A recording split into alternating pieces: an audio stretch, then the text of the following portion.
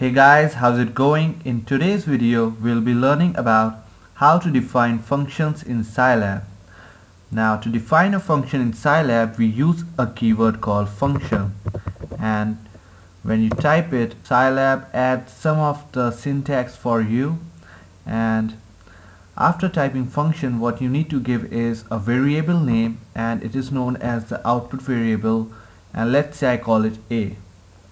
And then you type in an equal sign and then the name of the function. Let's say I call my function myfunc, and in these brackets right here you type in the arguments name, or you can also call them input variables. Now let's say I want to define a function that calculates the area of a given rectangle. So I need two input variables or arguments for that, one for the length and the other for the breadth. Now just hit enter, and in the line here what you can do is you can type the formula for area, and it's pretty easy. It's x times y, that is length into breadth is the area of a rectangle. Also, as you can see, a here is my output variable, and this value is going to be returned whenever my func is called. And to call this function, just save the program, and let's save it by the name of myfunc and run this program. Now to call this function, just type in the function name and pass the values of length as well as breadth as the arguments. Let's say the length of my rectangle is 5 and the breadth is 4. So we pass those values and we get the answer, that is the area is 20. Now since we are going to be solving a number of differential equations, so you need to be very good at defining functions and you need to know everything about them. So this is a pretty basic way of defining a function. You just type in the keyword function and then the output variable, which in this case is a. You can give it any name that you want, and then an equal sign, and after that the function name. Again, you can give it any name that you want. I just call it myfunc. We can even call it area, and then save the program and call this function by its new name, that is area, and then pass different arguments and get the answer. Then this x comma y are the input variables or the arguments, and here we define what a is equal to, and this value would be returned whenever we call the function area. Okay, so that's how you define a function in Scilab. Now another thing that I want to tell you is that unlike other programming languages, in Scilab what you can do is you can have multiple output variables. And what I mean by that is that you can have a function return a variety of or a number of values. For example, if I have more than one output variables, then what I need to do is I need to use square brackets and enter those variable names separated by a comma. Let's say I have two output variables, and I'm going to define a function that returns the area of a sphere, the surface area of the sphere to be precise, as well as the volume of the sphere. So let's call this function sphere, and in the arguments I only need one, that is the radius of the sphere. So, and as we know, the formula for the surface area of the sphere is 4 pi r square. So just enter that, and the formula for the volume of the sphere is 4 by 3 pi r cube. So let me just enter that.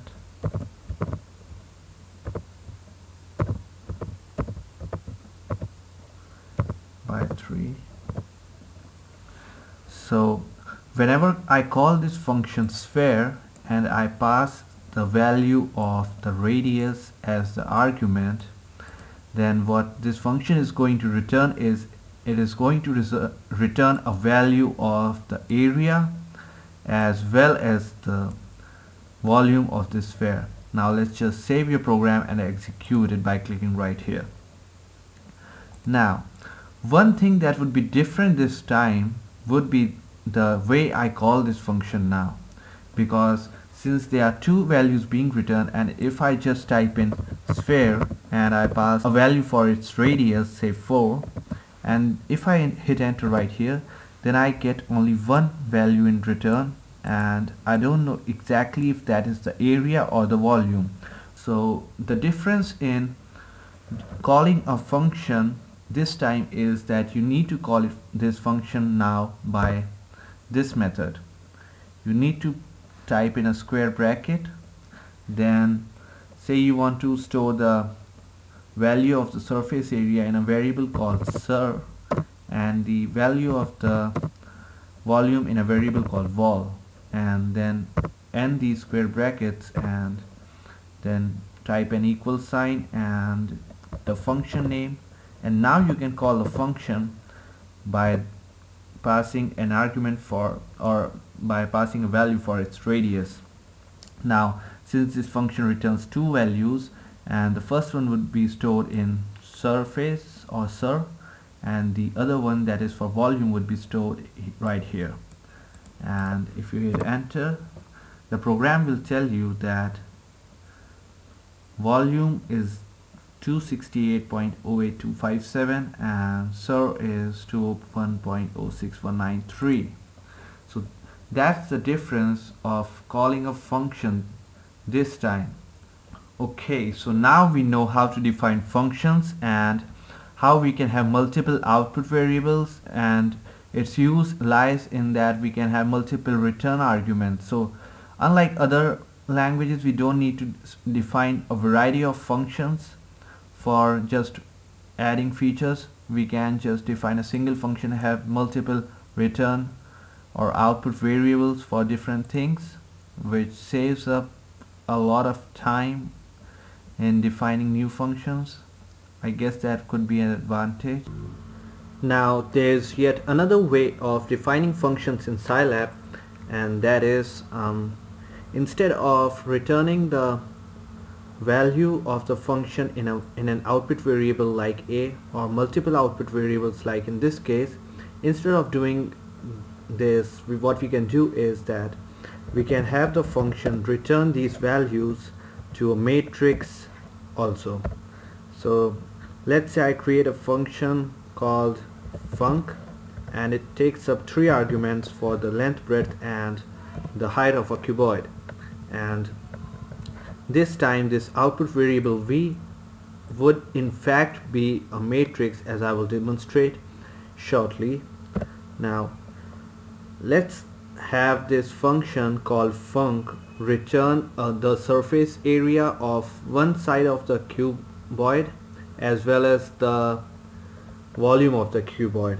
So let's say that the first element of this matrix V stores the area of a side, and that is pretty easy, that is x times y, and the second element of this matrix V would store the volume,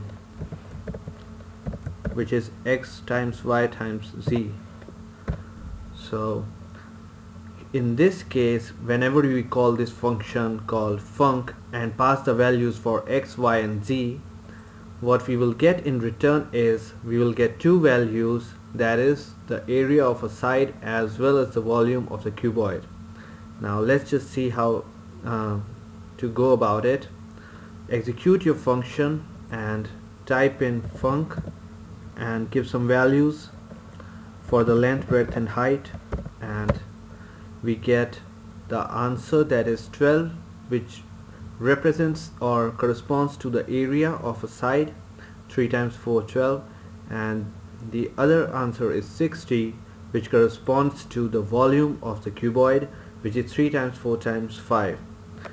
Now why I call V a single column matrix is because if you try to store the value that this function right here returns in some matrix, let's say I want to store this value in a matrix called cuboid, and I call this function and pass some values for the length, breadth and height.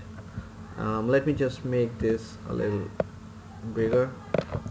So now if you press enter, what you get is that cuboid now stores the following two values, that is 12 and 36.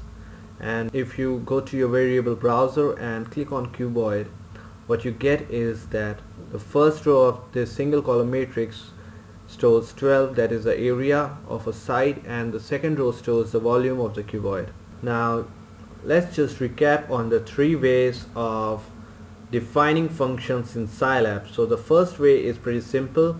You give the output variable name, then the function name, and then the input variables or the arguments, and then you specify a formula for the output variable and it will return this value whenever it is called.